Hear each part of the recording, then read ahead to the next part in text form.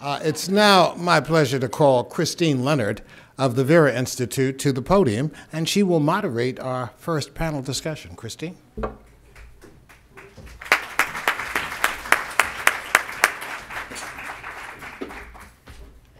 Good morning, everyone, again. So as our panel gets seated and hooked up to microphones so that you'll be able to hear us, I just wanted to again acknowledge how much we appreciate all of you for taking the time to join us in this morning's conversation. We appreciate that Congressman Scott is here. He's really been the conscience and really the leader on these issues for so long in the House of Representatives. And we also have staff here from Chairman Leahy's office on the Senate side. And as mentioned, we do anticipate that there may be a few senators who stop by throughout the morning. And as all of you know well, we may pause for a moment during the panel to acknowledge the senators as they're here. They may not have time for questions this morning, but as you all know, I think their staffs have made themselves readily available to us, should you have comments or questions after their remarks. So this morning, what we really wanted to do after we heard from the Attorney General and had another opportunity to hear about the important work that the Justice Department is doing, and in particular, their plans to implement the Smart on Crime initiative, is to take a moment to reflect and hear from some of the leaders in the field from a diverse range of perspectives. I think it's really great, the panel that we've got here before you this morning, because I actually do believe that there is hope for common ground on these issues. And I actually think it comes from some very unlikely sources. And it's exciting, I think, to take a look at where we can find common ground among unlikely alliances, let's say.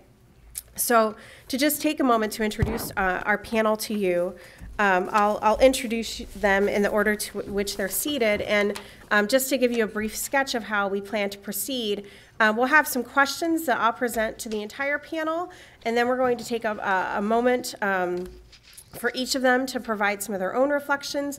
And really our goal here is also to allow some time for all of you to participate, because as I look out at all of you, many of you have decades, not to age any of us, of experience in this field. And really, I think we are at an interesting time. In many ways, there are different forces that have pushed us to the moment that we're in today, in both fiscal considerations as well as perhaps a tipping point in terms of the ramifications of some of the policies that have been on the books.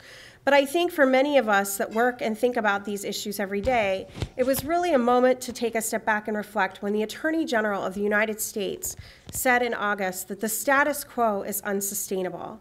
And I think many of us have felt this way about the work that we do for a very long time. But we got that leadership recognition from the top.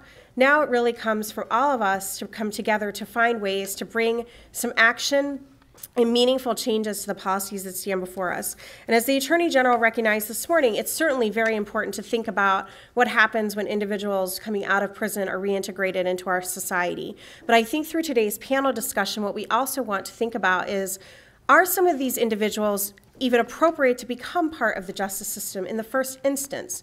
Are there better policies that could be implemented? Should we take a hard look, as members of Congress are already beginning to do, about the laws that are on the books that bring these people into contact with these harsh sentences in many cases, and as well the states that have been leading the charge in the area of reform well before the federal government in many substantial ways. I also think it's a really meaningful opportunity for us to think about the ways that the Congress is taking a hard look at what happens in our federal prison system, whether there are substantial programming opportunities for the individuals who are facing long sentences. And then, of course, through the work of many of you here today, we do have an opportunity to talk about reentry into our community and what that means and how that can become a path for people to get back as productive members of our society and our communities, but also, more importantly, to return to their families. So with that said, we are very fortunate to have the panel that we have with us today. Laura Murphy is in her second tenure as director of the ACLU's Washington Legislative Office, and we are just really incredibly lucky to have her with us this morning because she has really crossed over so many issues during her tenure, both working with the Congress and the Obama administration to advance the ACLU's public policy priorities. She was a key player in the passage of the Fair Sentencing Act of 2010, signed into law by President Obama on August 3rd of the same year. And she has had both experience in the advocacy community as well as within government, and in running her own policymaking firm, Laura Murphy and Associates. So thank you, Laura, for joining us today. And it's with great pleasure that I get an opportunity to introduce Craig DeRoche, the president of the Justice Fellowship, again this morning. As many of you hopefully know, and if you have not had the opportunity yet, I hope you will today to get to know Craig. He's quite an impressive tenure already, despite his youthful appearance. At the age of 34, he was the youngest statewide Republican leader in the country and elected to serve by the Majority Caucus to serve as Speaker of the House of Representatives. It's important also, I think, to take a moment as we have these conversations that all of us come to this for perhaps driven by our own personal life experiences. And Craig has been very open about the fact that in 2010, he also made headlines, but it was for an unexpected reason. He had 2 alcohol-related arrests, and then that brought him forward to keep us in terms of revealing a secret he had kept for many years. He had gone into rehabilitation, which he may speak about today, and also regained a renewed focus on his Christian faith. I'm very pleased to say that Craig is a good friend, and he has very successfully been battling his struggle with alcoholism over the last several years, and also very significantly has become a leading voice in the discussion around criminal justice and his role at the Justice Fellowship. And in this capacity, he's been the president since last year, but I've got to say, even in this short tenure, Craig is here in Washington more than he's at home with his family in Michigan. He is here really making an effort to see that the ideas and goals that his organization supports and advocate for inside our system are also seen on the national level, but he's been a very active player in a lot of the legislative proposals being considered by the Senate and House right now. Thank you, Craig, for joining us today. And then to Craig's left, we're pleased that Rabbi Lipskar is here with us this morning as well. Rabbi Lipskar is the executive director of the Miami-based, internationally known Aleph Insitute. For the many of you that may be here today, you may work on these issues every day and have not had the good fortune to know about Aleph's work. They have created and implemented a host of programs that provide alternatives to incarceration, rehabilitate inmates, counsel and assist their families, and provide moral and ethical educational programs. The rabbi's work with this organization began way back in 1995, and he's been involved closely with the organization's efforts since that time. And he's been the executive director since 2003. He has overseen and expanded all aspects of the organization's program development, their communications, their government relations, and I will say, and hopefully he'll share with us today, they maintain a very active dialogue with the Bureau of Prisons regarding individuals who are the Jewish faith, but they also are very welcoming to other prisoners and to hear their concerns and to advocate for them within the system. On a daily basis, they are providing professional services to nearly 4,000 men and women in federal and state prisons across the country, and there are approximately 25,000 spouses, children, and parents left behind. So, and then my friend John Malcolm is here as well with us today. As many of you hopefully know, John oversees the Heritage Foundation's work to increase understanding of the Constitution and the rule of law. He's the director of the think tank's Edwin Meese III Center for Legal and Judicial Studies. Prior to this, John's had a very distinguished tenure in the criminal justice arena. He spearheaded the Center's rule of law programs. He's very well known for his research and writing on a broad range of topics outside of criminal law, including immigration, national security, religious liberty, and intellectual property. He comes to this topic with a great deal of professional experience and firsthand in contact with the system. He was the Deputy Assistant Attorney General in the Department of Justice Criminal Division from 2001 to 2004. From 1990 to 1997, John was the Assistant U.S. Attorney in Atlanta, and he was assigned to the Fraud and Public Corruption section, and then he also worked at an independent counsel in the Department of Housing and Urban Development. So I thank them all for joining us today. And with that, I think we'll turn it over to start off the conversation. We're going to present a question to each of our panelists, and I hope that all of you in the audience will think about this as well as we get back to questions in a moment. But it's been 3 years since the passage of the Fair Sentencing Act, and I'll tell you that for many of us, that was quite a remarkable moment in the Senate Judiciary Committee when that bill came forward. There's been a long track record in the House and the Senate when criminal justice bills come up that there's always a flurry of amendments and everyone thinks, oh no, we're done. This will never happen. And it really was a rare moment where both sides came together and had agreement on how to move forward on our broken criminal justice system. So I'd like to ask the panel, with all the bipartisan support that we saw then and that we're beginning to see now, it seems like there's opportunities to pass legislation on sentencing reform, perhaps conditions within prison at the federal level, as well as reentry, to take another renewed focus on the Second Chance Act and its implications. However, this is Washington. How can we use this moment to build a sustained national commitment to improve justice for all? And if the panel could please comment on what you think the potential landmines are as we think we should avoid as we move forward in this dialogue. So I'll start with Laura, please. Thanks. Thank you, Christine, and I'm very honored to be here. And I think you raise a very important question about where do we take this moment. And I just want people to know that the ACLU is trying to take advantage of this moment in the aftermath of the Fair Sentencing Act by an initiative to end mass incarceration. And I noticed when we were taking pictures with the Attorney General, there weren't very many women in the picture. I think I was the only one. But there are many women at the ACLU who are responsible for doing this work. I'd like Vanita Gupta to stand, who's our Associate Deputy Legal Director, and Jesslyn McCurdy and Kara Dansky. Our thesis...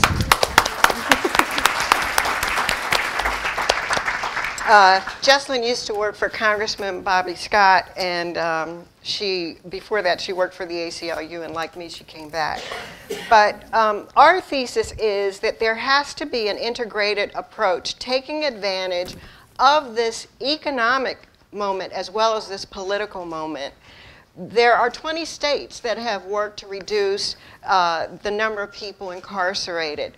And in many of those states, it's a partnership with left-leaning organizations and groups like ALEC that made those changes possible. So I think we've got to get over our need to be right and to get people to do all of these things for the right reasons and bring people together and say, for whatever reasons, whether it's budget cutting, whether it's fairness, whether it's racial justice, we all have a common goal, which is to reduce the number of people incarcerated. And because it's abysmal what's going on in this country. So I think we've got to reach across party lines. And it's often thought that the Democrats are very, very liberal on these issues. But if you look at the Senate Judiciary Committee, you know, you have some Democrats on that committee like Senator Schumer and Senator Feinstein, who are very difficult to get on these issues. So we have to do three things. We have to rein in the power of prosecutors. We have given prosecutors the unintended consequences of stiff sentences are that prosecutors, rather than judges, get to make determinations about the fate of defendants in this nation. And they have way too much power, and we've got to rein them in. And even as the Attorney General has rolled out the Smart on Crime initiative, we're seeing resistance in the rank of the U.S. attorneys, which is something that we have to remain focused on. The second thing we have to do is to pass the Smarter Sentencing Act.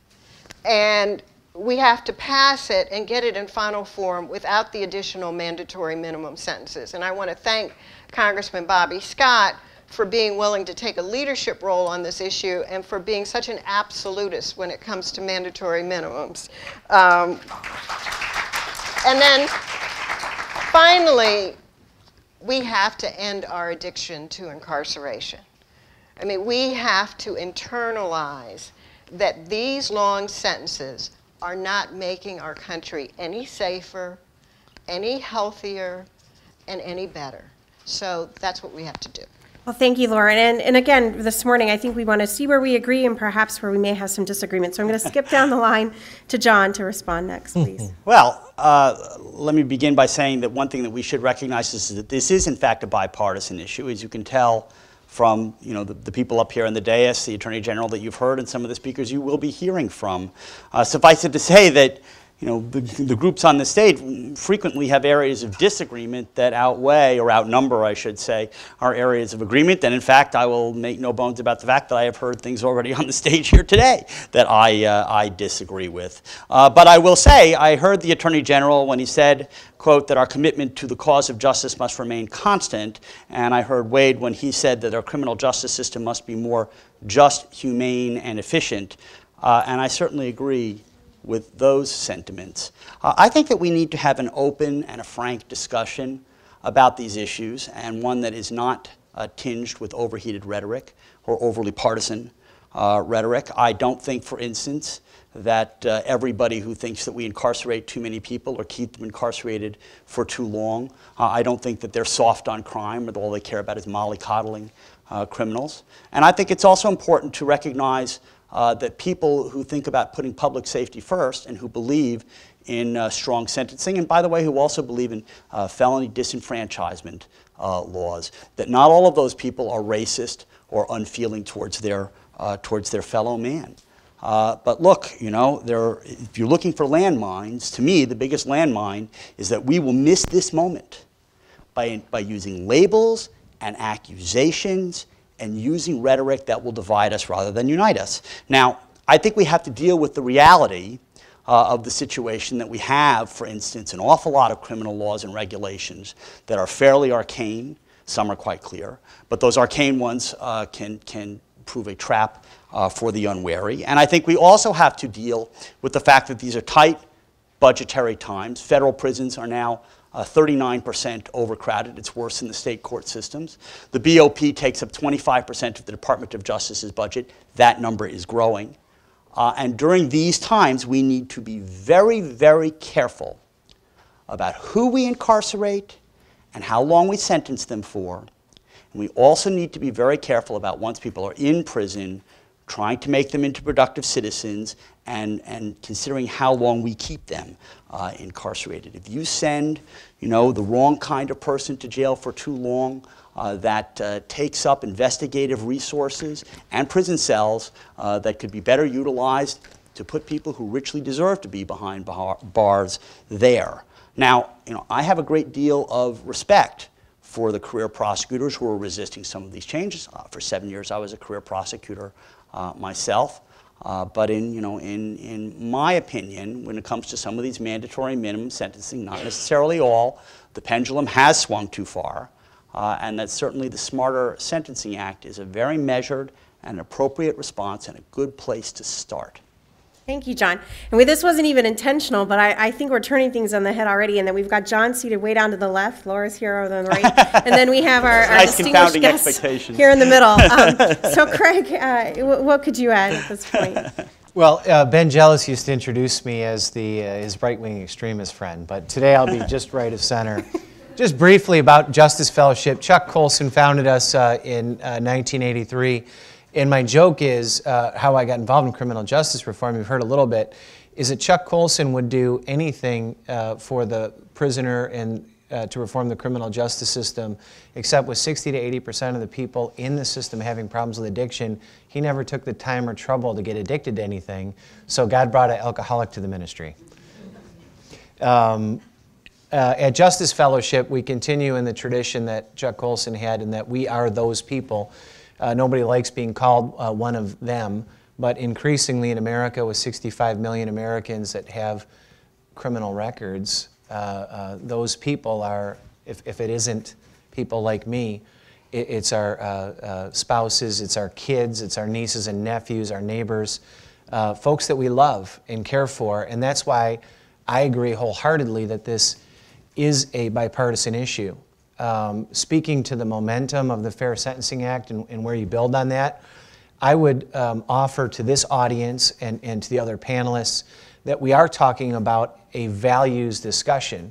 And I don't mean that in a heavy-handed, way of saying my values over yours. The Attorney General described it earlier as democratic values. Others would describe it as the values that they've learned and enjoy and practice in their faith.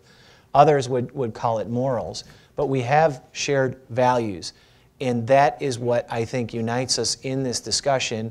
And as we go forward, I think the point that John was making was one of the biggest pitfalls, and I'll agree with him, is when you start judging other people's principles or values. You know, what's bringing the likes of Rand Paul and Senator Leahy to the table on these issues is that they're sharing principles and they're respecting each other's principles that have brought them to the table. And I think that that's where the momentum lies in the opportunity. As far as pitfalls go, I wrote a little list. Pity-based, waiving or omitting responsibility. If you do that, I believe that you deny the person the growth that they receive through accountability, whether that be spiritual or practical growth, treating people differently without a nexus to public safety. All of those things have blocked reforms in the states and in the Congress. Thank you, Craig. And I think it's also important, the voice that you bring to this as far as the values, but we also have the facts on our side. And I think that that's another way to hopefully find consensus among folks who may come to this issue for different reasons. But again, it's a way to keep people together and hopefully keep the conversation level-headed. And that's where Rabbi Lipskar may be able to help us as well. Thank you so much. And Christine, thank you for the endless hours and good work that we did together in promotion of these ideas.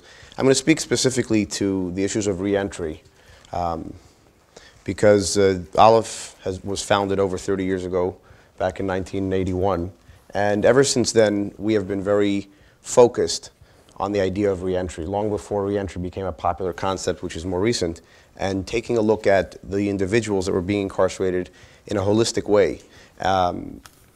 Today, as we progress, we're coming around to that idea, but more and more we have seen that it's only towards the end of sentences or within a short period of that time that many of these opportunities and programs and guidance are being provided, without really taking a hard look at the individuals from the moment that they come in, looking at their familial situations, looking at each one of them as an individual. The statistics are there that when there's a spouse that goes to prison for a year or more, in most cases that ends in about 70 to 80% in divorce. The challenges that creates, not only for the incarcerated individual, but for that spouse or for the children, which are now more likely to end up in that situation, are increased. So taking a look at these important programs that need to be made available and the important opportunities which do reduce recidivism is very, very important. And specifically, what we can do is talk about some of the pending bills that are both the twin bills in the House, which is Bill 1783, which is the Federal Prison Reform Act, as well as the House bill, which is 2656, and I'm happy to see that Congressman Bobby Scott is here, who's very involved in the sponsorship of that bill, which is there to enact and bring into law the opportunity to give incarcerated individuals a chance to earn credits through participation in positive programming, through participation in vocational types of training or other types of psychological or counseling programs, to give them an opportunity to earn credits towards earlier incarceration. And I think that what that... Early release. Early release. Early release and getting out. Early release and getting out into the halfway house system far sooner. And I think that with the introduction of these programs, we will see not only addressing the issue from a budgetary standpoint, addressing the issue from the overcrowding standpoint, it will certainly do a lot to reduce crime as a whole. Obviously, this comes first and foremost by focusing on safety and security, but I think that with the introduction of these things, we will find that to be a reality. I think the pitfalls and the landmines that we have to avoid with this is that we don't restrict the language of these bills and the language of these laws. We need to be bold and courageous. These are common sense laws, and I think we have to make sure that they are available to as much of our prison population as possible. Unfortunately, we've seen certain laws passed in the past that were too restrictive and didn't really provide the opportunity for enough people to participate in this program. So I think for us to be successful with this, we have to take a strong stand, a very open-minded stand, but also be very focused that the programs that we are going to put in place will be something which will give the necessary guidance, tools, and fundamental needs to these individuals to come out and be productive. Well, thank you for bringing that up, and again, to recognize Congressman Scott's tenacity, and that this probably is one of the first times that there has been federal legislation looking with such scrutiny at the opportunities for individuals to earn opportunities to perhaps be released or to receive incentives because of the program that they participate in. But really, you know, it's also important, as many of you know well, but for us to remind many of our colleagues here in Washington that the states have been engaged in a lot of these initiatives for some time. And so we're now going to ask the panel, each of you, and I think I'll just start down in the end with John, to talk a little bit about how the states have been able to pioneer these efforts and invest criminal justice dollars back into evidence-based policies. What are some of the drivers that have brought them to these changes, and how do you see these efforts affecting change at the federal level? Sure. Well, in a very real and positive way, as Justice Lewis Brandeis once said, states are, can be laboratories of democracy. They are, of course, separate sovereigns. They have primary authority under our Constitution for providing police power to protect us. And in local communities, it's in local communities where the impact of crime is most profoundly felt. So it's not, it's only natural, really, that states and localities have taken a leading role in terms of trying different types of reforms, some on the front end having to do with diversion programs, alternative sentencing, some on the back end in terms of risk assessments, letting people out early, dealing with probation violators in different ways. People here are probably familiar with the HOPE project that was started by Judge Stephen Alm out in Hawaii. Different states are experimenting with that. And that's all, I think that's all great. I think that the federal government needs to take a look at what's happening in the states. They should consider funding and adequately funding research and pilot programs for these things. You want to find out whether these solutions are scalable. You want to find out whether they work in all environments. Maybe some solutions work in certain states or urban areas and others work in rural areas. You want to find out whether they work for all kinds of offenders. And this is a very exciting development. And as long as people are praising you, Congressman Scott, let me say that I am delighted that the House Judiciary Committee has reauthorized its task force on overcriminalization, overfederalization. And I know my colleagues look forward to continuing to work with you on the very important work of that committee. Rabbi Lipskar. I'm just going to speak for a moment specifically to one state in particular that I think we can look at as a paradigm of the success of what I mentioned earlier and the importance of the bill both in the Senate and the House to pass with very broad opportunity. If you take a look at the Texas Department of Corrections, a number of years ago they passed bipartisan law to increase programs for the reduction of recidivism and to increase opportunities, as we spoke about, for earned credits for early release and positive reentry. And they increased it up to a possible 50% off a person's sentence. The facts are that the Texas Department of Corrections the government spent $250 million on this program. To date, that program had saved them $2 billion. And for the first time in Texas Department of Correction history, they were able to, 2 years ago, close a facility and reduce recidivism by 16%.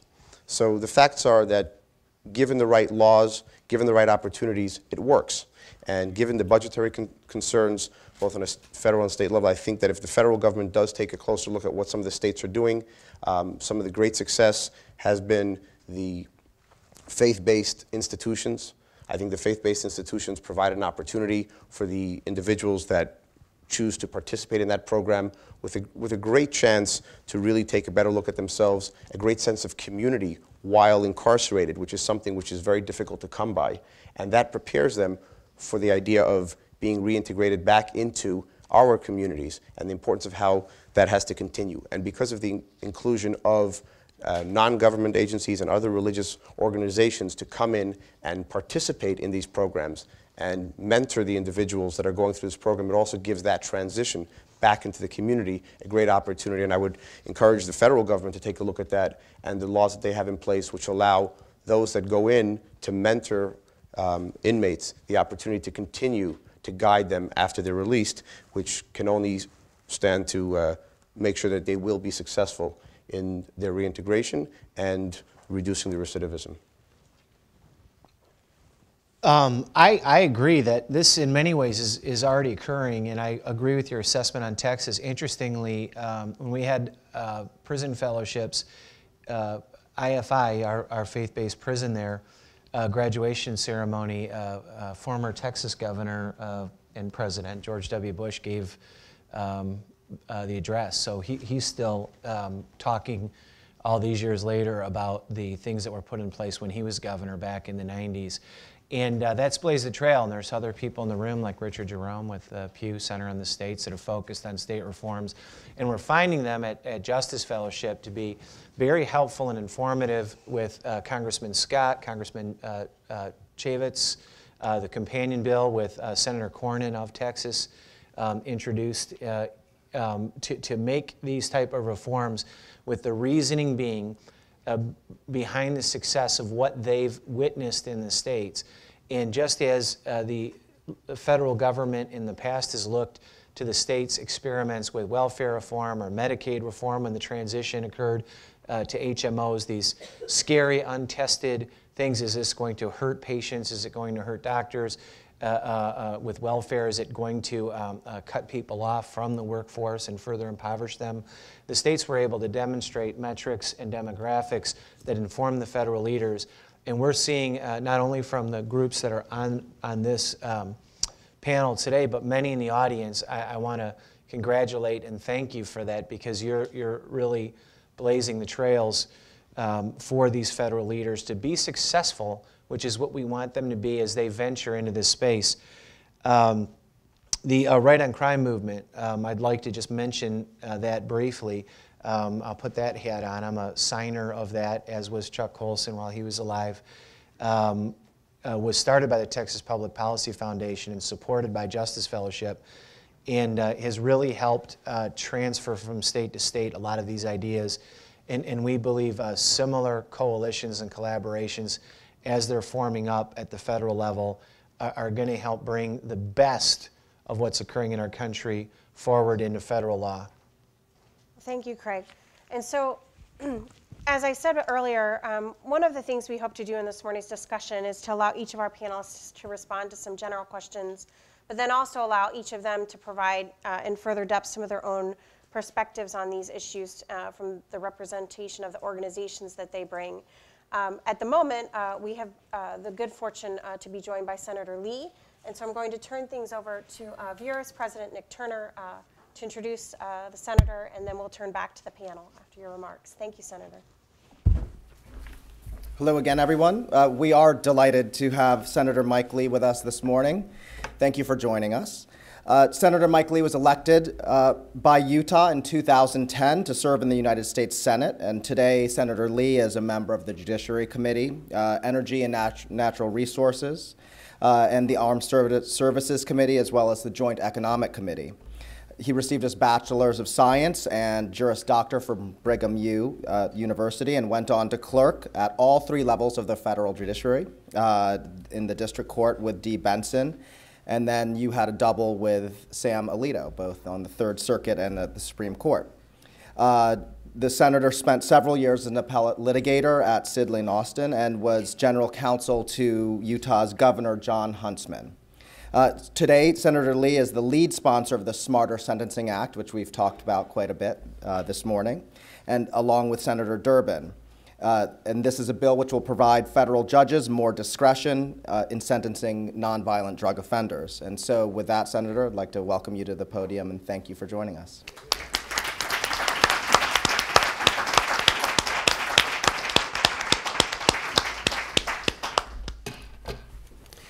Thank you very much. It's a real privilege to be with you this morning.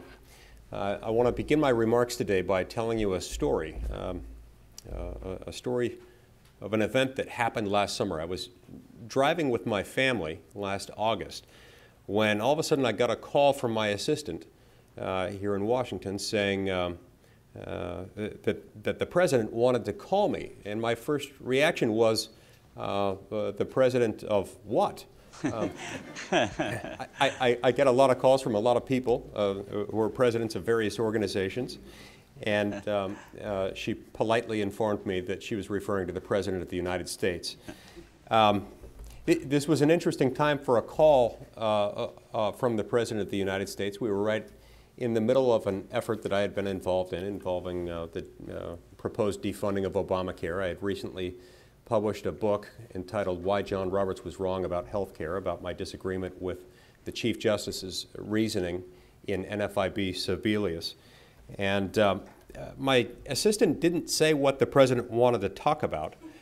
She said only that I should stay near a phone for the next 45 minutes to an hour. I felt a little bit like I was back in school and like I had just been called into the principal's office. Except, of course, the principal, at least the principal at my school, didn't have nuclear launch codes. And add to that, neither the president nor myself are what you would call glad-handing, backslapping politicians along the order of, say, Ronald Reagan or Bill Clinton. So in short, this was shaping up to be what I expected might be one of the more all-time awkward conversations in the history of the telephone. But it wasn't. Quite to the contrary, it turns out he was just calling to talk about an issue that's near and dear to both of us, which is criminal justice reform, and to thank me for the work that I was doing. And he pledged his support to help me get something passed in Congress on this issue.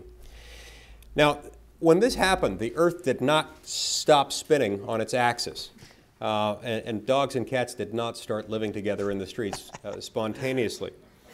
But that day, I knew the political ground had shifted, and criminal justice reform was finally on the table. It was on the table in a very real, very significant, very bipartisan way. I know that other speakers today have, or perhaps will, address specific provisions and strategies to reform sentencing, incarceration, and policies regarding reintegration. So with the few minutes that I have, I'd like to explain why I'm involved in criminal justice reform and why I think conservatives have such an important role to play in this particular debate, and why it is that more conservatives ought to get involved, along with people along every step on the political spectrum. America's criminal justice system is, in my opinion, in need of reform, not because current policies have failed, but in many ways because those policies have succeeded. Let me explain what I mean. This is an important point for reformers to recognize. Prevailing law enforcement strategies have helped make communities safer all around the country. And yet the current system, for all its merits, nonetheless leaves too many Americans behind. Some of them are reformed offenders who are left behind languishing in prison.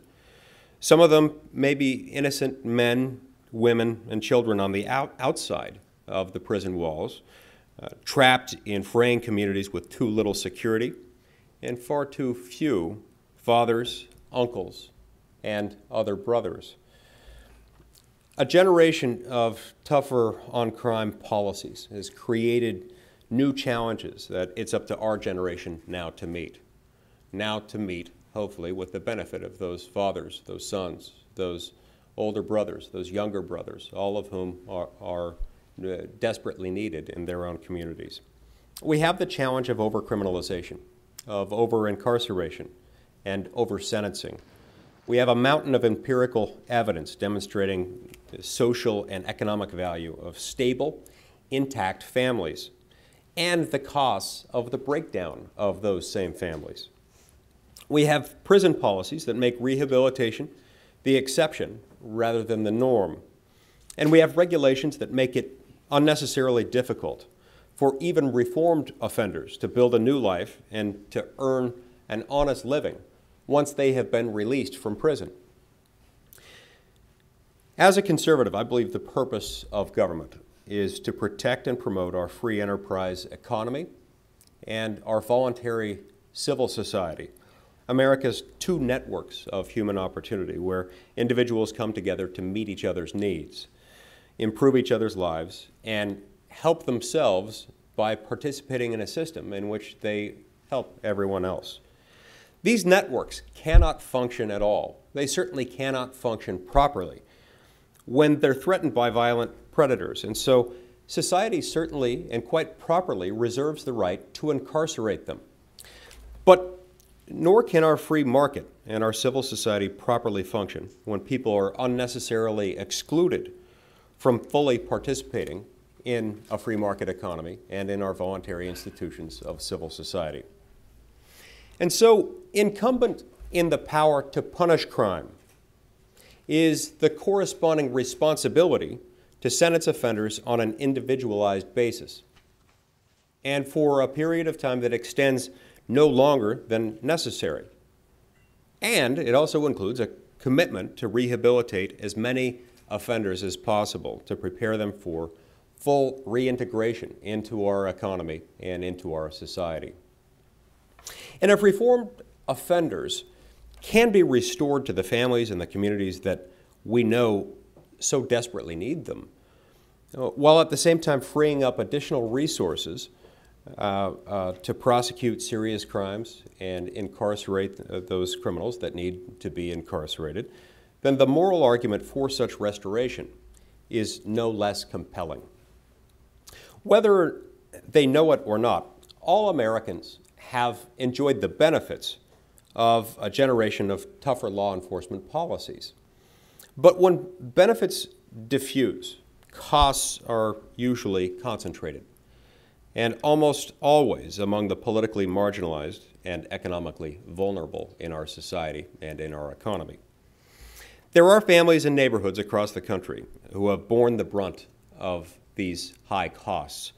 For instance, if you brought together all the children in the United States with a parent in prison, they would make up a city roughly the size of Chicago. That's significant. That's stunning. That ought to be of concern to every one of us.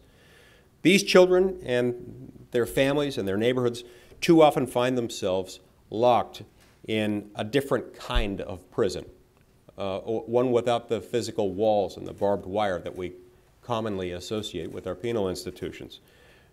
Prisons of poverty, of instability, of immobility, and of isolation. Criminal justice reform is good policy. It would more efficiently allocate prosecutorial resources and lead, I believe, ultimately to fairer outcomes within our criminal justice system. But the real benefits of criminal justice reform won't be found necessarily just in government budgets, or even in courtrooms, or even just in prisons, but in homes and in classrooms and churches and sidewalks within neighborhoods where hope can finally start to make a comeback. Criminal justice reform is not so much about letting people out as bringing them in. To craft policies to help reformed offenders and their families fully participate in our society and in our economy, and to help build an America that gives them opportunities, the same opportunities that all of us want for ourselves. Thank you very much, and I wish you the best of luck in this conference.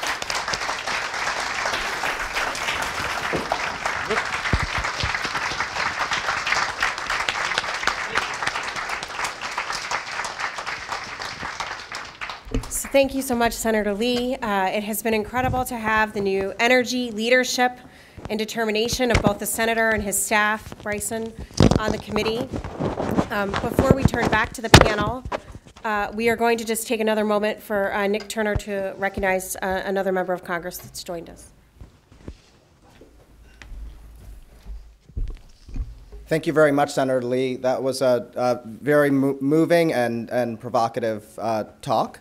I now would like to welcome, as I know all of you do too, Senator Rand Paul from Kentucky. The senator was elected to the Senate, as we know, in 2010, and he serves on the the Foreign Relations Committee, Health, Education, Labor, and Pensions Committee, Homeland Security and Government Affairs Committee, and the Small Business Committee. Dr. Paul graduated from the Duke University School of Medicine, and he practiced ophthalmology and probably perfected ophthalmology in Kentucky for the last 17 years. He has founded a clinic that provides eye exams and surgery to needy families and individuals, and continues today to provide pro bono eye surgery to Kentuckians in need of care. Senator Paul, as we have spoken about already, is the co-sponsor of the Smarter Sentencing Act, as well as the lead sponsor of the Justice Safety Valve Act, along with Senator Leahy. And so without further ado, I'd like to welcome Senator Paul. Thank you for being with us here today.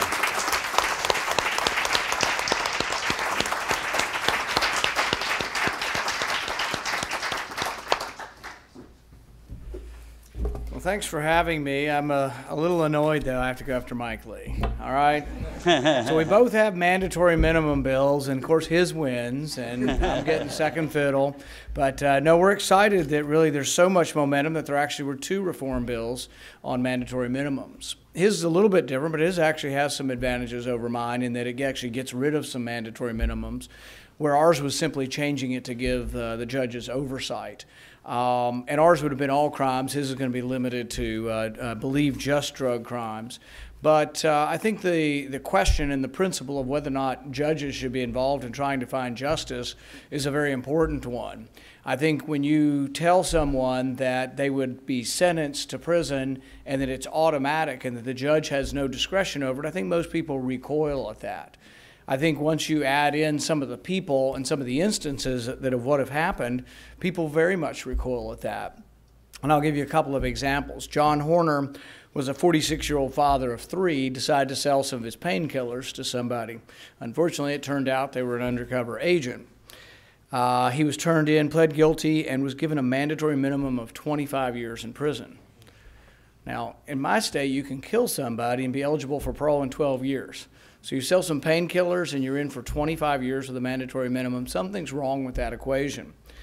Edward Clay was an 18-year-old first-time offender and was caught with less than 2 ounces of cocaine, received 10 years in jail. First offense, mandatory minimum. Weldon Angelos, 24, was sentenced to 55 years in prison for marijuana sales. 55 years in prison for selling marijuana. Federal Judge Timothy Lewis recalls a case where he had to send a 19-year-old to prison for conspiracy. And the conspiracy thing in general ought to be looked at. The RICO statute has just been way overdone and is used. I know a guy, I don't know him, I know of the case of a guy who was given conspiracy to violate the Clean Water Act. And you say, well, what was he doing? Was he dumping benzene in the river? No, he was putting clean dirt on his own land to raise the elevation so he could sell it, but he was given 10 years in prison. His partner was 80 years old, given 10 years in prison, all for conspiracy. And here we have conspiracy, and this young 19-year-old man was in the car with someone who has drugs. So they're all wrapped up in a conspiracy because he's in the car with someone who has drugs. I think that when you look at this, the thing that gets to me is that, and you can get some of this from reading Michelle Alexander's book on mass incarceration and the new Jim Crow, is that, you know, an enormous amount of people are in prison for this. And when you think about it, and you think about, you know, there's a lot of discussion in our society about voting rights. You think that in my state, 1 in 3 young black men are unable to vote because of a felony conviction, and they never get it back. One of my neighbor's brothers sold marijuana plants in college 30 years ago. He has an MBA, and his job is house painter because he can't get a job because he's a convicted felon. There's a lot of things that need to happen here. Mandatory minimums, to me, is the tip of the iceberg, the beginning of what we need to do. I'm also in favor of giving people back the right to vote in my state. My state's one that never gives you the right to vote back. So I'll be testifying next week in Frankfurt before the state legislature, and I will be testifying in favor of restoring voting rights for nonviolent felons.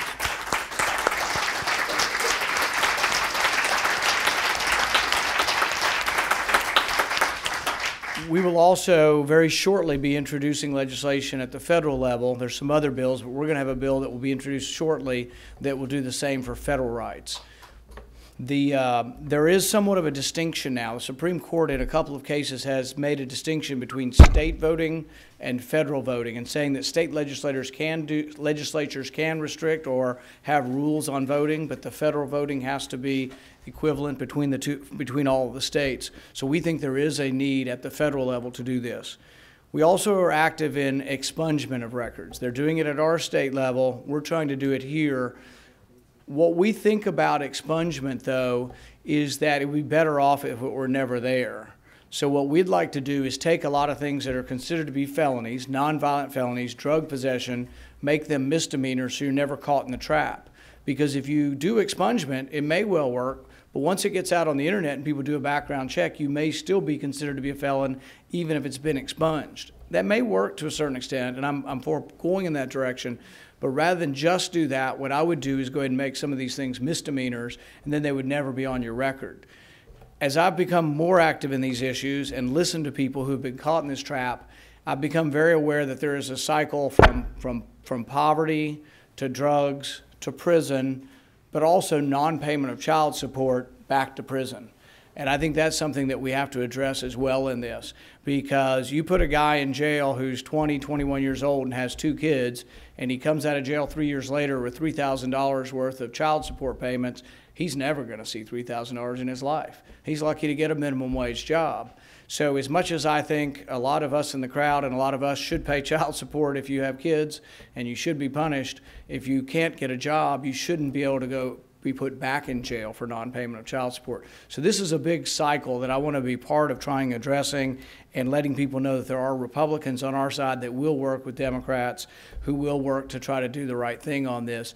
This is something whose time has come. It's also something where most of what we're seeing is the unintended consequences of well-motivated people. Because you'd say, well, gosh, some guy makes $200,000 a year and he's not paying his wife because he's mad at her over a divorce, not paying for the kids. That should be fixed. Deadbeat dads should be prosecuted. But what happens is then a lot of people get caught up in this who can't make the payments. So I think we do need to address this, and I think that it's something that needs to be addressed not only at the state level but at the federal level. And I'm happy to be part of this. I think Mike Lee's bill, actually, I think it's cleared the committee now, has a very good chance. We've got a champion in Senator Leahy who on our side, and I'm not sure where things stand on the House side, but on the Senate side, I think these things can pass. And that the main reason for it happening is the majority of Democrats, but now we're getting at least a minority of Republicans coming along on these issues. And to me, it's sort of the best part of bipartisanship. It isn't that we come halfway to each other and split the difference on things. It's that we can have people on the right and left who passionately believe in the same thing, and you can get something done simply by throwing away partisanship and saying, what's the right thing to do here? I hope to be part of that, and I'm very happy that you invited me this morning. Thank you.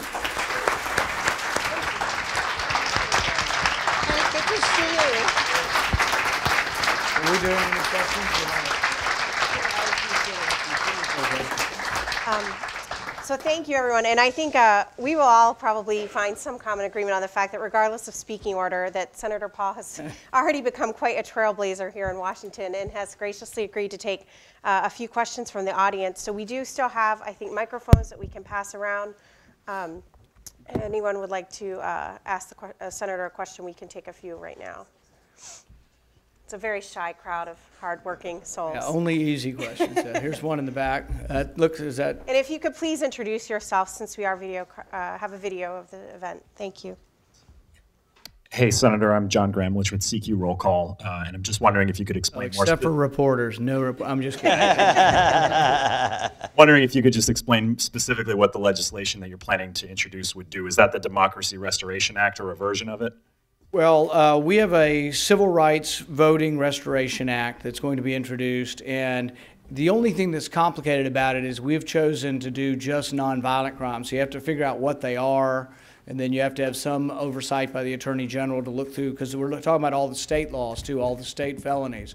There's federal felonies or state felonies, But we think that if you've had a nonviolent felony, we're forgetting your voting rights. Now, there is one by Senator Cardin that includes all, and I'm just not quite there yet. And I think that's the one you may be referring to. I think it's easier to start out with with the nonviolent felonies and try to get restoration of voting rights back. But there can be an argument made for once you've served your time, you've served your time. But I think as far as trying to get the coalition necessarily to pass this, we're looking at nonviolent felons. We also have another bill that will be we haven't got all the language yet. It's either going to be expungement and or making some of the felonies, federal felonies, into misdemeanors. I think that would help. I think our society's going, and I'll give you one quick example of this. People think, oh, conservative Republicans and stuff just want to put people in jail forever. There's been discussion on several of our presidents on whether or not they use drug use. So about in 2000, they were discussing a Republican, whether or not he used drugs when he was a kid. And this was Cal Thomas, Pat Robertson, and Jerry Falwell, three very conservative Christians. And they asked them, if it was someone in your church caught with marijuana, would you rather them get incarceration or counseling? And all three of these conservative Christians said counseling. It's the common sense answer that most people would say. I think we're headed in that direction where it doesn't have to be acknowledgement. Some want to say it's fine and it's okay to use drugs. I'm not there. I think there still is a problem, and you shouldn't be using illegal drugs. However, I am for a much more humane response to this and giving people a second chance. And a lot of these crimes, what we consider to be crimes, I think are committed by young people who, they say males don't really have our brain developed till we're about 25, and there's some truth to that. But I think after 25, people will tend to be involved less with this kind of stuff. But somebody who made a mistake early, I think ought to get a second chance. We may have time for one more question here in the front. If you could just introduce yourself as well. Thanks. Hi, thank you. My name's Brian Harris with Interpress Service News. I was wondering if you would be able to comment at all on the for-profit prison system and for-profit prisons, and if what your opinion on its role in the criminal justice system is. Yeah, I saw an article the other day on this where a guy had a $200 civil fine, and then his probation was like $360 a month from a private, there are things that probably can be contracted to save money, but when you're talking about a person who has a $200 fine and then has a $360 penalty, or no, I think he was having to pay for the ankle bracelet and everything, $360 a month. A lot of these people don't have any money. And so his fines added up to $1,000. Then I think he was put back in jail for non-payment. So absolutely, we need to look at this kind of stuff. And this isn't the free market. Prison is not the free market where you have to have everything done privately. If you can do some stuff to save money, I'm for that. But you have to recognize that a lot of people that are arrested are very poor, and that if you put penalties on them and then we're sending them back to jail for non-payment of penalties, or that's a probation violation, I think that's a big problem. I think most of that's state, but I don't know if any of that can be addressed federal. I guess for federal prison, it could be looked at federally, but I'm open to looking at that as well. Thanks, everybody.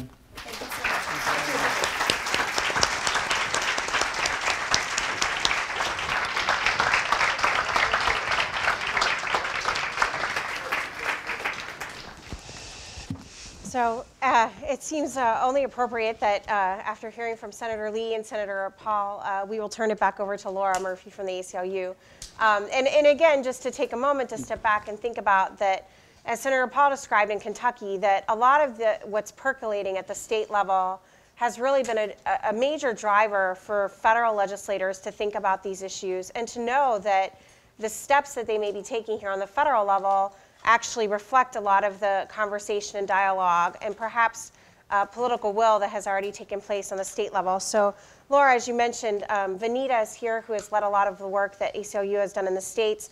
She's worked closely along with Peggy McGarry, who is the director of Vera Center on Sentencing and Corrections. There's just an incredible amount that's going on in the states right now. And so Laura, if you could speak to that.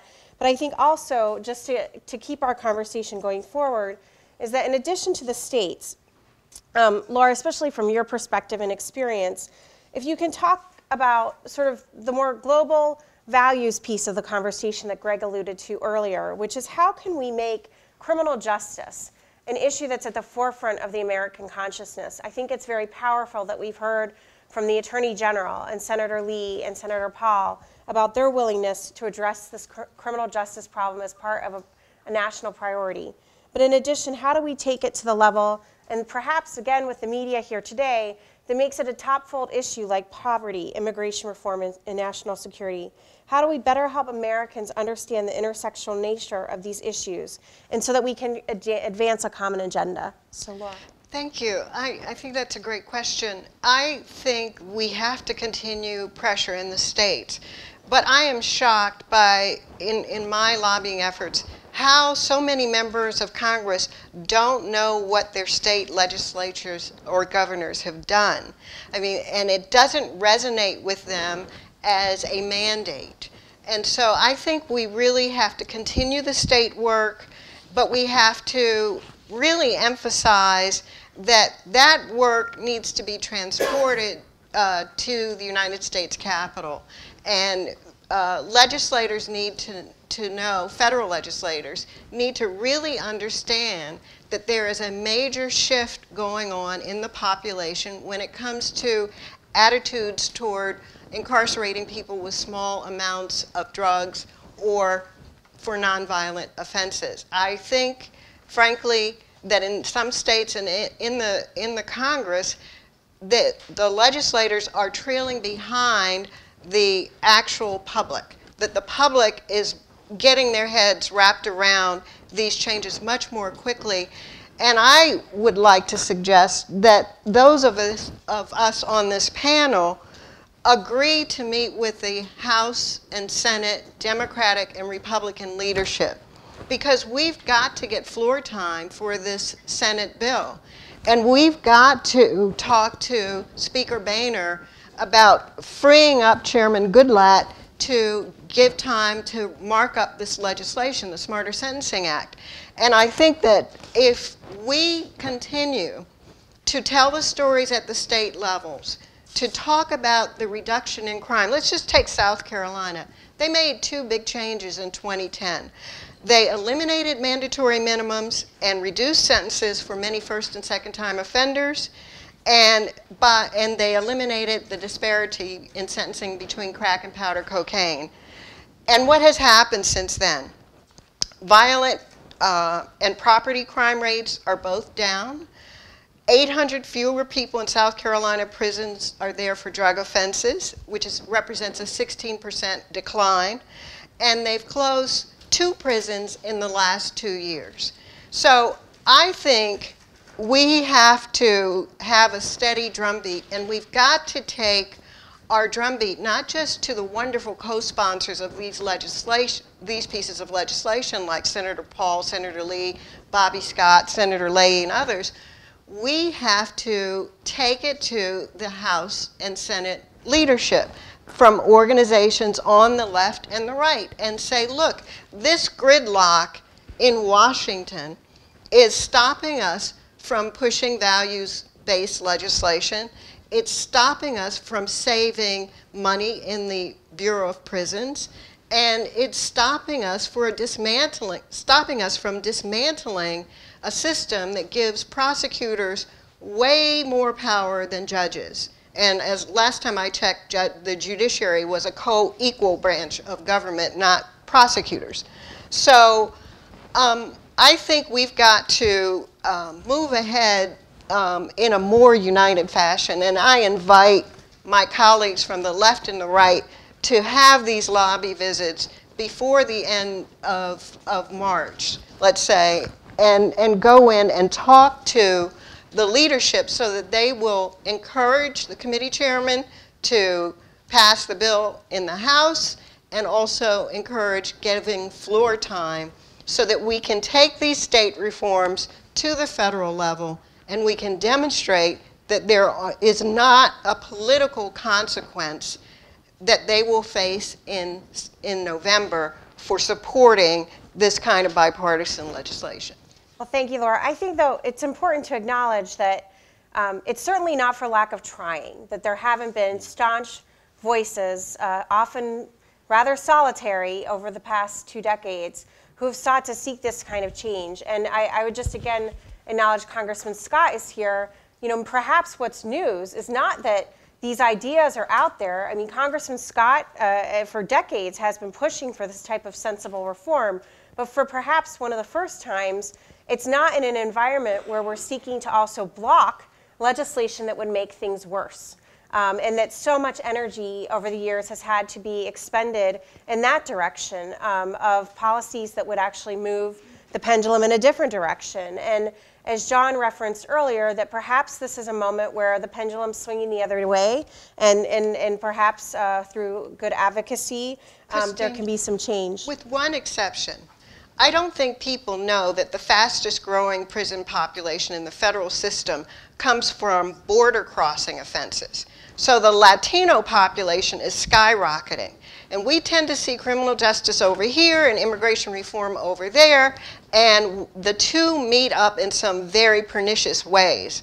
And so when you hear greater border enforcement, you're talking about more arrests, more prosecutions, and the state, you're not entitled to counsel in deportation proceedings, and you're supposed to get counsel for the criminal offense, but the state of public defenders along the southwest border, they're overwhelmed by their dockets. So we have a pro-crime bill in the form of the Senate-passed version of comprehensive immigration reform, and we need to go back to our Democratic and Republican officials who support immigration reform and say, let's not make this as bad as the crime bill of 1994. And it could be, with the amount of enforcement and punishment that is going into border protection. Well, and I think immigration had moved through the Senate and has paused in the House. It's a good example of why we need to think about where we can find bipartisan support for these initiatives in a way that can continue momentum. And I'd like to turn it back to John to perhaps comment about the different stakeholders that may be needed for continued conversation around criminal justice at the federal level, particularly our nation's prosecutors and the law enforcement community who also are on the front line. And John, what are your thoughts about some of the comments that we've heard, but also in those stakeholders in particular? Sure. I'll leave immigration reform alone. Look, I think it's important in terms of carrying this momentum to career prosecutors, dedicated public servants in the law enforcement community who strive every day to keep us safe. You know, they're going to have to be convinced through reasoned arguments and hard data that these kind of reforms are not in fact going to increase the risks to public safety, and that if done and implemented properly can in fact reduce the risks to public safety. I think that we have to acknowledge that under these reforms that there are going to be people who get a break who are going to recidivate. But we also need to point out that this is going to free up resources so that we can truly focus on violent predators who belong behind bars, and that some of these reforms are also going to decrease the likelihood that nonviolent offenders are going to recidivate and will increase the likelihood that they will become law-abiding, productive members of society once they are out.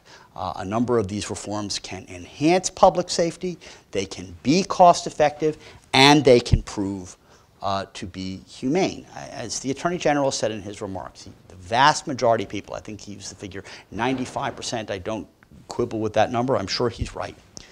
The vast majority of people who are imprisoned today are at some point going to be let loose into society. And it is, as a result, in everyone's best interest that those who pose the biggest threat to public safety remain behind bars for as long as necessary, and that those who are released are given a fighting chance to reintegrate themselves into society and to become law-abiding, productive members. And you know, people who spend their careers catching bad guys and putting them behind bars, and I was one of those people for a significant period of time, require some convincing.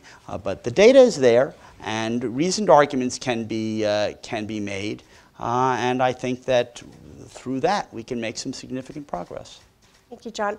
And Rabbi Lipskar, you spoke earlier about the legislation introduced by Congressman Chaffetz and Congressman Scott on the House side relating to what happens in order to prepare or perhaps support individuals before they return to our society in the numbers that both John and the Attorney General mentioned. With the work of the Aleph Institute, I was hoping that you could speak more about the specific programs that you referenced in terms of what type of work you're doing inside of facilities right now, but then also, where do you see right now the opportunities, perhaps in tandem with any momentum on the Hill, that the Bureau of Prisons could take actions immediately to improve its opportunities for individuals that are incarcerated at the federal level, but then also mindful of the costs that could come with any of those types of changes? Well, in terms of looking at the reduction in inmate populations in the state systems versus the increase in the federal system, for whatever reasons there might be, and the discussion that the federal system should be taking a look at what the states are doing, we could say the reverse in terms of some of the programming and that's available that the Bureau of Prisons have implemented and been, very forward-thinking, especially with the current administration, in terms of trying to create practical programs that I would encourage the states to look at and try to incorporate as well. Practically speaking, these are programs that we refer to as the Yeshiva in Prison, or Prison Fellowship may talk a little bit about their Kairos programs. These are in-prison programs which are very hands-on, which are tailor-made to the participants of the program. There's an application process. It's open to all, but there is an application process of each one of the participants to understand their background, the level of education, the types of, the nature of their offense, to make sure that we're partnering them with the right mentors. We're bringing them the right guidance and education that they need in their particular set of circumstances, taking a good look at their family situations as well, so that when we tailor-make these programs to them, we know that we're helping the individual. We're not just throwing a bunch of information at a person hoping that some of it sticks. There, of course, is the importance of preparing the individual for when they leave prison practically in terms of working with the communities, in terms of job placement and other types of opportunities. But it is during this time that they are incarcerated that we need to encourage more and more availability an opportunity for these hands-on and educational types of programs. As you said, this does increase the challenges to do with staffing, and we have found that the chaplaincy departments and the religious departments and the education departments within the prisons are learning to become more accommodating, and the administrations are working to try and find alternate opportunities for other people within the prison to oversee these programs.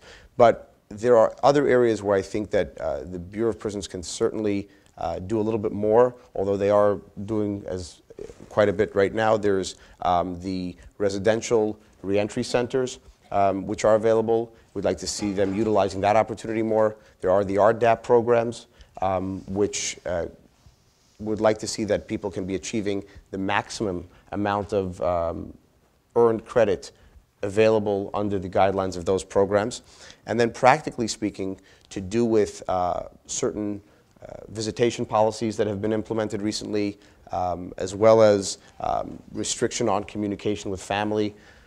I think that with an increase in that area, which does pose a little bit of an increase in cost because of the staffing requirements, we will see a much greater return. But then there's also areas within technology that is being used on the state level, video visitations, video conferencing types of educational programs, that I think that if they're more open to incorporating some of those programs, we will see both reduction of cost and, of course, reduction of our inmate population and a successful transition of reentry. Well, thank you. And as John mentioned earlier, and we have colleagues in the Justice Department here with us today, given the Bureau of Prisons' sizable portion of the overall Justice Department budget, these are very pressing and timely issues. We're also going to be joined shortly by Senator Whitehouse, who has also introduced legislation with Senator Portman on the Senate side that is not identical to the House measure put forth by Congressman Chaffetz and Scott, but would address this topic and should be considered by the Senate Judiciary Committee this week. He's been negotiating closely with Senator Cornyn and many others to see where there could be bipartisan agreement on this area. So I think, it's important to remember, as there can be a lot of room for disagreement around how to approach these issues, that many of our panelists here today have a lot of direct experience through the work that they're doing about how these challenges have presented themselves to individual families and individuals currently incarcerated. And I think Aleph in particular has done a lot of work around family visitation and access to phone calls, access to lawyers. It's an important resource as the conversation continues. And similarly, as Craig has already spoke to about already briefly, the Justice Fellowship, is an interesting organization and dynamic in that they're here in Washington influencing national policy, but also across the country. They have state chapters that are working very diligently to try and see reform at the local level. And Craig, I wanted to ask you to speak a bit about overcriminalization, especially of nonviolent offenders. And I think we've heard a lot today about the hopes and opportunities that may exist, but there's always the challenge that perhaps it would be done in a piecemeal fashion. And I wonder what your thoughts are as a former legislator and in your current seat now. What are the chances for any type of comprehensive reform, and what do you think those priorities may be?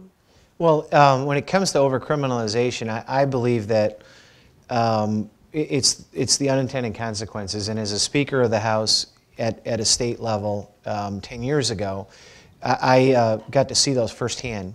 And you have that's the largest body anywhere in this country or in the nation's capital, and you have priorities that emanate that are valid of some form of criminalization or penalties for what that representative values. But too often we allow these things to be granted the status of a crime without thinking through the mens rea, the criminal intent. We allow them to go on the books as policy for all of time. We've let our system, where some people have commented here about indigent defense, and I'll comment on that too, because I do believe it's related in overcriminalization, is that you've taken away the check and the balance. You've given the government all the cool toys. They get the tanks and the helicopters and the infrared cameras and everything else, all the way down to local towns with a couple thousand residents now. But to stand up to that government on laws that would never pass if they were put to that township for a vote, you can't mount an adequate defense. So I think that the overcriminalization properly starts at the federal level. I think the states are better at revisiting it, and they have consistently stepped up to the plate over the last 30 or 40 years. But seemingly at the federal level, these things are untouchable. And so one of the techniques that I used to use when I wanted to touch things that were untouchable as a political leader was to couple them with the things that the legislative body that I led wanted. And that means that a comprehensive approach is the way to do it. If you have reforms that people are yearning for in the Democratic and the Republican conferences, if they want to vote for those and they want the opportunity to make them a law, you clean up the messes of the past, you put sunset provisions in, you do the things that you have to do. And absolutely, I believe that time is right for the President and the Speaker, who seem to be the ones that share the stage whenever there's a conflict over budgeting. They should let the public know and their conferences know that this is on the table and that they're going to come out of the room and to transfer these bills to not just be a straight-up vote on a policy, as Congressman Scott and others have toiled after for years and years, but to shift it and elevate it to say this is an implementation bill. This is part of a deal. If you vote no on this implementation bill, we can go back to talking about raising taxes or cutting education or some of these other areas, or you can be a part of the team that supported the overall package. And I think that the time is right federally, and with the minds and the organization and the work of leaders like Congressman Scott over the years, and the fresh voices and the impact that this has. Again, not losing sight of the impact on the communities and the families Senator Lee highlighted. that I think if those changes are made to elevating this to comprehensive looks, as well as elevating it to the discussion of the structural changes that are needed in D.C., we'll have more success and you'll see things pass even yet this year. We like that optimistic and strategic perspective. So we're going to go rapid fire through our panel here to talk about what are, as Craig just mentioned, what are the priorities that could happen within the next 6 months, both legislatively and administratively. So we'll start with you, Laura. So I think it was very interesting, Assistant Attorney General Cole's remarks about petitions for individuals who are in the federal system to get them released. And you combine that with the fact that President Obama commuted the sentences for 9 crack offenders, at least 4 of whom were serving in prison with for forever, life without the possibility of parole. And so I'd like for the Justice Department to come up with a methodical system for processing what Cole asked of the legal community, because we're all in a flurry to figure out how we get these individuals out of federal custody. But I think the president should use his commutation power for broad classes of individuals who are in prison for nonviolent offenses. And the ACLU just produced a report on life without parole, the opportunity for parole.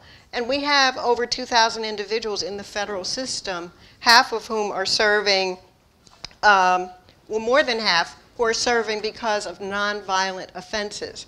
So the government could set up a mechanism to work with us so that we could help identify individuals who are there for nonviolent offenses, and the president could commute their sentences. And I think that that would be a very important landmark statement on the part of this president.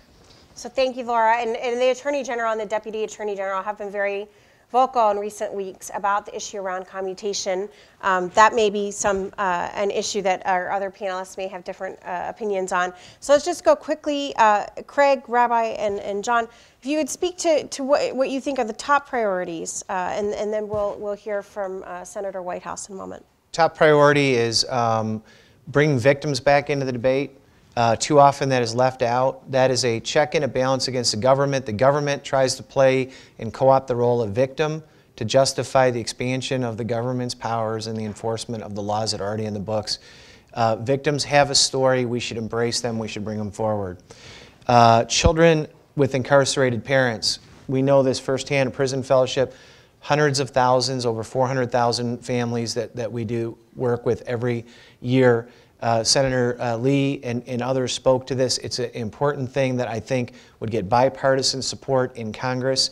And lastly, while Senator Whitehouse is in the room, breaking down the silos of education and health care and criminal justice when you're dealing with mental illness and addiction, like Senator Whitehouse is talking about with schools for high schools for kids that are in recovery for addiction is an excellent idea. It is related to criminal justice, but we treat each one of these things as different silos. We got to cross over those, and that can start this year. That's great. And there were some colleagues here from the Department of Education earlier who've been working with us on correctional education right now. I think that's a very important priority that can happen without congressional action, but only enhanced. Go ahead, Rob. All right. You know, I'm going to echo some of the same sentiments with regard to commutations and the Office of the Pardon Attorney's Office to really take a better look at increasing commutations. I think that is certainly something which could be very positive in the appropriate cases.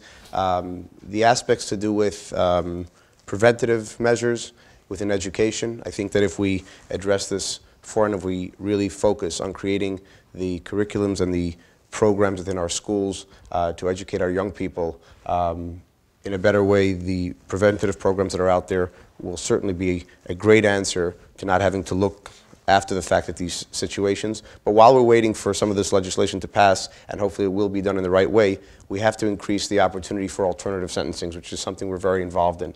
And working with the U.S. attorneys, working with the Department of Justice, working with the probation department, and of course with federal judges to really utilize, when it is at their discretion, when they are faced with sentences which have the opportunity to depart from the guidelines or have a variance, and include alternatives and other means of holding people accountable other than just incarceration.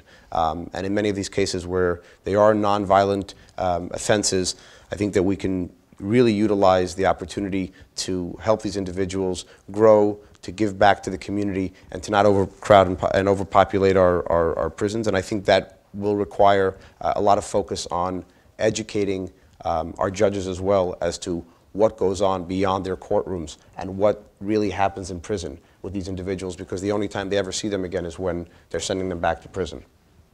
Yeah, that's important. So John, we'll let you have the last word. Sure.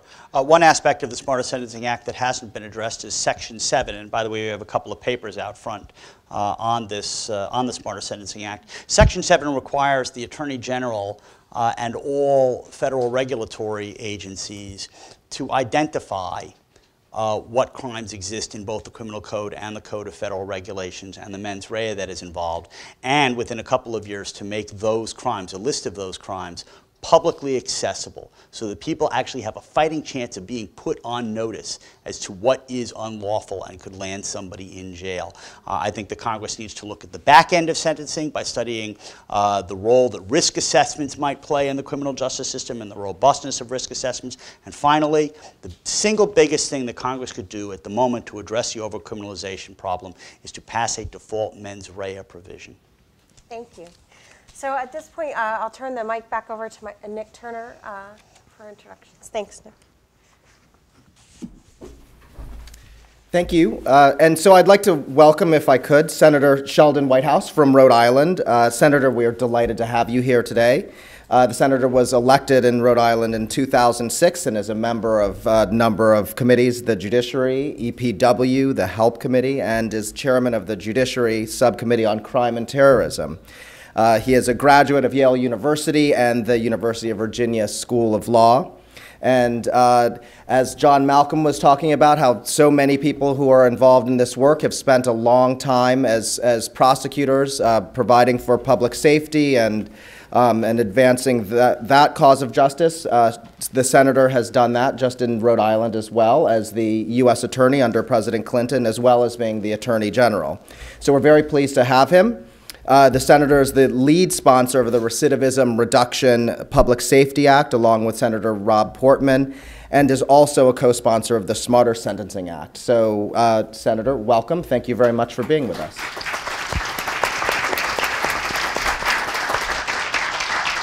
Thank you, Nick. It's a pleasure to be here, and I'm delighted and honored to be here with my colleague from the other side of the building, Representative Scott, and to have a chance to participate in today's conversation. It's been about a half a century now that the Vera Institute has been a constant voice of reason and fact in our national conversation on the meaning of justice. And the Leadership Conference continues to play a vital role in so many of the important debates in Congress today. Together, your work has challenged long-held notions about crime and punishment in this country, leading to reforms that improve the fairness of the criminal justice system, save taxpayer dollars, and strengthen communities. These contributions have been a valuable resource to those of us in government working to, as we heard the Attorney General describe, get smart on crime. Although I realize that smart might not be the first word that jumps to mind when someone mentions Congress, there are encouraging signs that perhaps the worst of the Washington standoffs may at last be behind us. Last month, we were able to pass an omnibus spending bill that will keep the government open for this fiscal year. Now that we've managed to perform that most basic responsibility, we can focus on perhaps some of the other long-term challenges we face. And few of those challenges are as important or as difficult as the unsustainable growth in our federal prison spending. You've all heard the statistics. We now have well over 200,000 inmates in the custody of the Federal Bureau of Prisons, each costing $29,000 per year on average. When you factor in the cost of the Marshal Service, we will spend $8 billion this year keeping federal prisoners locked up, a 20-fold increase since 1980. To put these numbers in context, spending on incarceration is now more than 30% of the Justice Department's budget. We spend more on federal prisons than we do on the DEA, the ATF, and all federal prosecutors put together. And since 2000, the amount we spend keeping federal prisoners locked up has doubled, while federal funding for state and local law enforcement has been cut in half. So the crowd-out effect on other public safety programs is very real. This unsustainable growth in prison spending has made one thing clear: we cannot incarcerate our way to keeping the public safe. Money that is spent locking up a low-level offender for longer than necessary is money that cannot be spent on FBI agents, prosecutors, crime victims, or local police departments. State leaders, including in my own state of Rhode Island, and a big shout out to our corrections director, my friend A.T. Wall, have had to deal with this reality years ago. We were faced with a choice: either keep spending money building additional prisons at the expense of virtually every other law enforcement priority, or figure out a way to control corrections costs without jeopardizing public safety, with organizations like the Vera Institute providing extremely valuable support. Rhode Island and other states took the latter path and pursued data-driven corrections reform. We examined sentencing policies, beefed up reentry assistance to reduce recidivism, and offered alternatives to incarceration for some offenders. To address the unique needs of certain populations in the criminal justice system, many states expanded drug abuse recovery programs and created specialized courts, such as Rhode Island's innovative Veterans Treatment Court. Some states, including Rhode Island, offered inmates the opportunity to earn earlier release from prison in exchange for completing courses proven to reduce the risk that they would commit future crimes, such as drug treatment programs and vocational training programs. These reforms produced results. Rhode Island has seen a 9% decline in the state's prison population, matched by a 7% decline in the state's crime rate since enacting our reforms in 2008. Other states, such as Texas, Kentucky, Ohio, and Arizona, had similar outcomes. This story is one of the most underreported successes of the past decade. The states are ahead when it comes to criminal justice reform, but some of us in Congress are trying to catch up. As you all know, the Senate Judiciary Committee recently passed the Smarter Sentencing Act, authored by Senator Lee and Senator Durbin. This bill reflects the common sense approach to sentencing reform that has worked so well in our states. It reduces some mandatory minimums, but only for nonviolent drug offenses. Drug offenders are 50% of our federal prison population, and there's no way we can bring prison spending under control unless we find a better way to focus our resources on those offenders who represent the most serious threat without wasting money locking up lower-level offenders for years longer than is necessary. In addition, I've worked with Republican Senator Rob Portman of Ohio on legislation to reduce recidivism by requiring the Bureau of Prisons to expand programs that have been proven to cut the risk that inmates will reoffend when they are released. In exchange for taking real steps to reduce their recidivism risk, our bill offers inmates a modest sentence reduction. It's based on the simple recognition that nearly every inmate in federal prison will be released at some point. And we are all better off if they get out a little earlier, but with a lower risk of committing more offenses. If they get out later, but immediately go back to committing crimes, nobody wins. For the past several weeks, I've been working closely with Senator John Cornyn, the Republican whip, on a bipartisan compromise in this area. Senator Cornyn and I are both former attorneys general, and we share a common recognition that out-of-control prison spending doesn't make us safer, it actually makes us less safe. Before I close, let me add one thought, and that is that we need to make sure we're paying attention not just to the inmates and their transition from custody back out into the community, but also to the communities that receive them. If you look at the map of Rhode Island and you focus on the zip codes and you plot into each zip code which ones are getting the bulk of the released inmates, you will see that there is a small number of zip codes that carry an enormous burden of having to deal with this population and help support their reintegration into society. We've gotten used to that being something that we ask of these communities, and frankly, that is wrong. If you tried to shift it to other communities, they would go berserk. And it is really important that we kind of recalibrate ourselves and make sure that the communities that are very heavy recipients of people coming out of prison get the support for those communities that they need, as well as the support for those inmates that they need. The developments in Congress that I talked about are promising, but we shouldn't be naive about the path forward. For a lot of elected officials, it's always going to be easier to talk tough on crime, even if it means making us less safe in the long run in actuality. I am proud that 13 members of the Judiciary Committee voted for the smarter approach and supported the Durbin-Lee bill. Our recent progress is in part a testament to the hard work that all of you and so many others have put into this effort to lay the foundation for that legislative work. That work, however, is just beginning. We've been successful in large part because criminal justice has so far not become a partisan issue.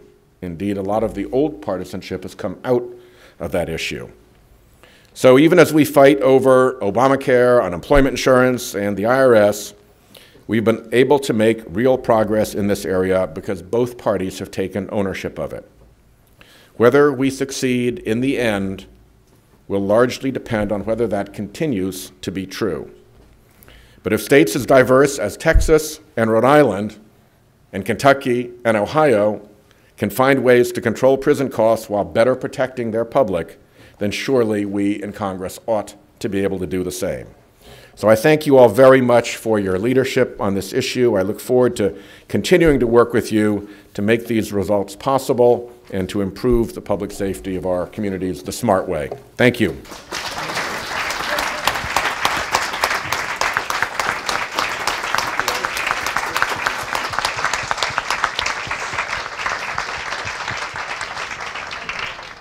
Wow.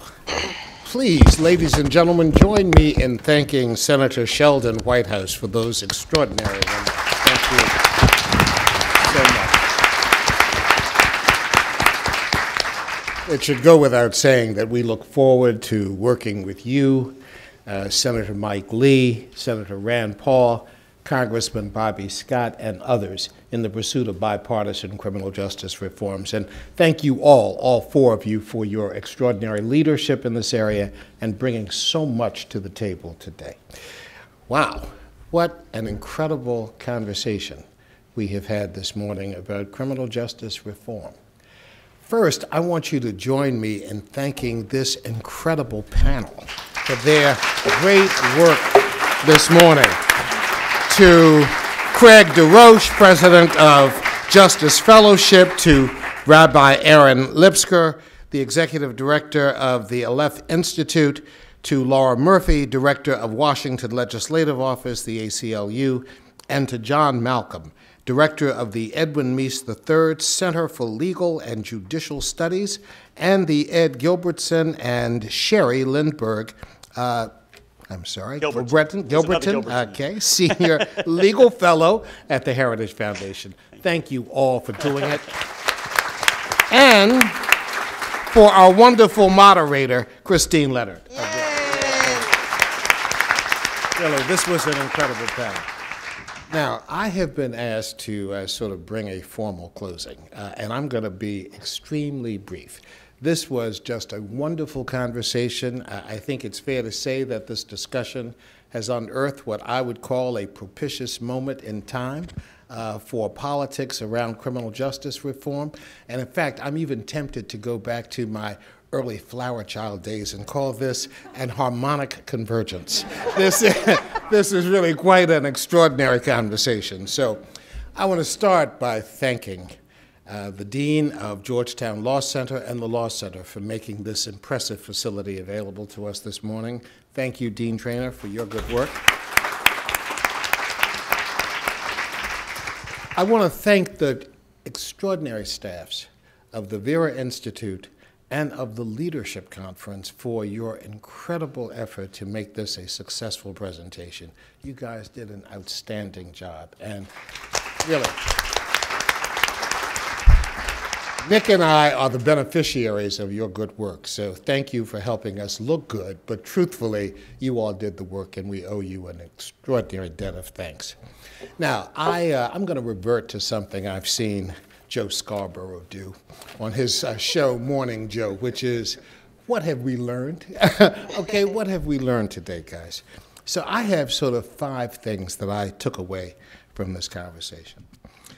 First, criminal justice reform is a national civil and human rights issue, a national political and economic issue, not a partisan issue. And what we've heard expressed by the members of Congress who were here, by this great panel of activists in the field from the left and the right, helps to reinforce the fact that this really is a national issue that brings together an extraordinary set of interests that have worked or could work in harmony to achieve a substantial reform and change. Secondly, as several speakers have mentioned, those who are currently incarcerated will be released.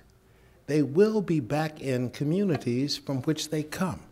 Often, as Senator Whitehouse said, they're going to be concentrated in certain zip codes that reflect a poverty and a lack of educational attainment and a frustration in dealing with the conflicts that result from having been incarcerated, and the burden imposed both on those communities and on the society in general are extraordinary. Unless we begin focusing our attention on how to mitigate those pressures, how to alleviate some of those pressures, they will only grow worse, they will intensify to the detriment of the country as a whole. Third, this has to be a data-driven conversation. Vera has specialized in presenting data, and I think our panelists have talked in many instances about the data that's available to reinforce their arguments. But I also think there is great power in personal stories. Personal stories help bring to life the real meaning and impact of some of these policies, help expose the unintended consequences that policymakers invariably produce when, somewhat casually, they put together proposals that are obviously long on the time served and less invested in reforms that could help make that a productive period. So I think that's really true. I also think it's really important for us to recognize that the states and local communities are often well ahead of the federal government in promoting reforms that work, and that we should look at what the states are doing to help really identify the best practices that might be brought up for discussion in the context of federal reform.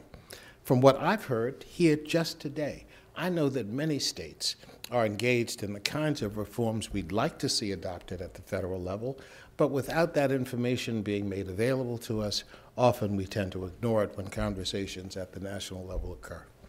And then lastly, and for me, it's really the most important of the issues, which is, in coalition, there is strength. If you're not pursuing coalition politics in the 21st century, you are not pursuing the politics to prevail on issues of importance to us. What you saw here today was the making or the continuation of a left-right coalition that came together to help produce the Fair Sentencing Act in 2010, a left-right coalition that has extraordinary power if it were to use its contacts in a way that helps to advance commonly shared policy prescriptions. And I think that what makes this discussion significant is that we hope to use all of the elements that we've identified in a comprehensive way to really make the kinds of specific reforms that my colleagues here have discussed. So with that in mind, I hope you would agree, we take away a number of concrete ideas for reform in the future and the good work that has already laid a foundation for the change we hope we can accomplish.